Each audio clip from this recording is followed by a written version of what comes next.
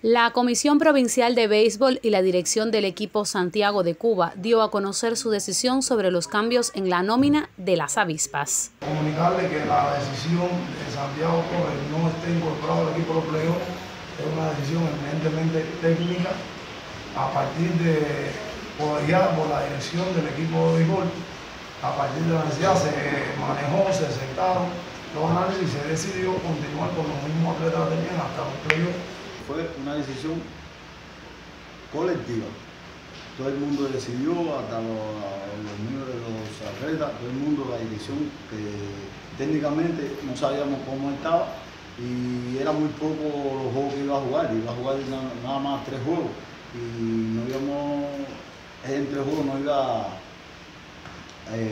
dar lo mejor de sí, y entonces decidimos, el colectivo de dirección, que jugar con lo que nos habían llevado hasta ahí y que lo habían cumplido su rol. El mentor indomito expresó su confianza en la superación de la postemporada. Cuando se comenzó, nadie pensaba que el equipo iba a llegar donde estamos hasta ahora.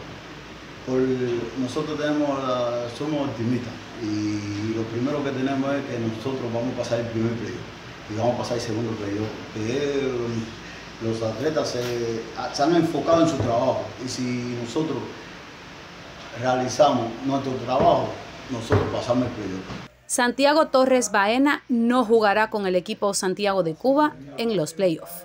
Brita García Alberteris, Canal Cubano de Noticias.